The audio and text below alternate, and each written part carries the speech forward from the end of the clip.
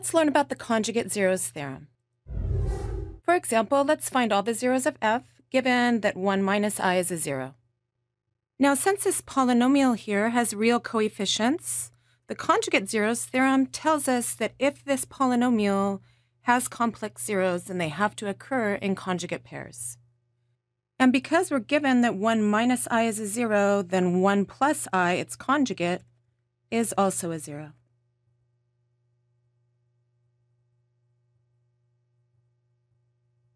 And therefore, x minus each of these zeros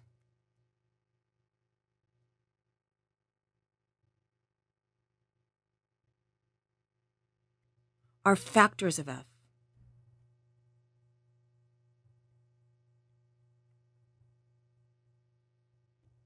And therefore, so is their product. That is, x minus 1 minus I times x minus 1 plus I is also a factor of f.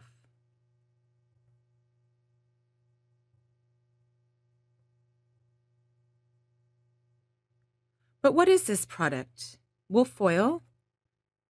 This is equal to x squared minus x times 1 plus I minus 1 minus I times x, and then plus 1 minus I times 1 plus I,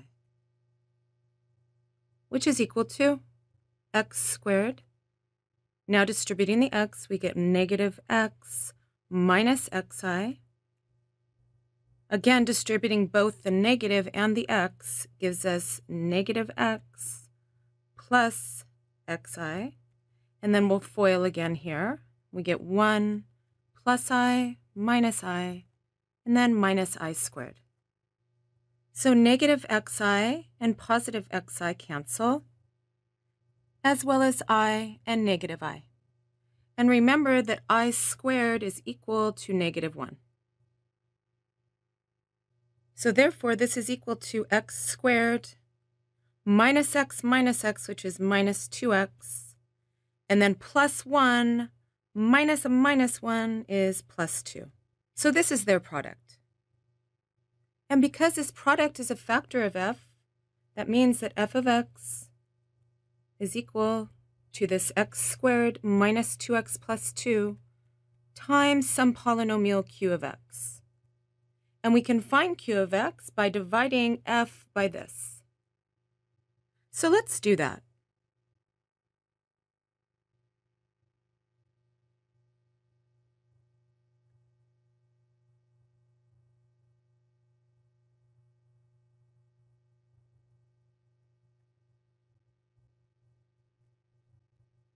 All right, x squared goes into x cubed x times, and x times x squared minus 2x plus 2 is x cubed minus 2x squared plus 2x.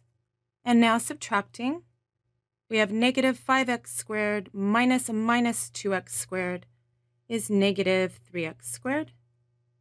And then 8x minus 2x is plus 6x. And we still have the negative 6 here. Now x squared goes into negative 3x squared negative 3 times. And negative 3 times x squared minus 2x plus 2 is negative 3x squared plus 6x minus 6. And when we subtract, we get 0. Which shouldn't surprise you because this is a factor of f. So the division should yield a remainder of 0. So therefore, this is q of x.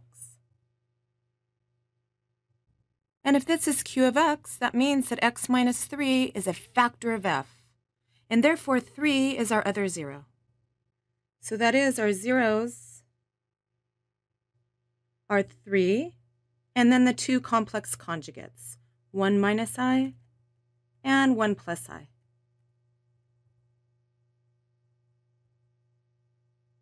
And this is how we work with the conjugate zeros theorem. Thank you, and we'll see you next time.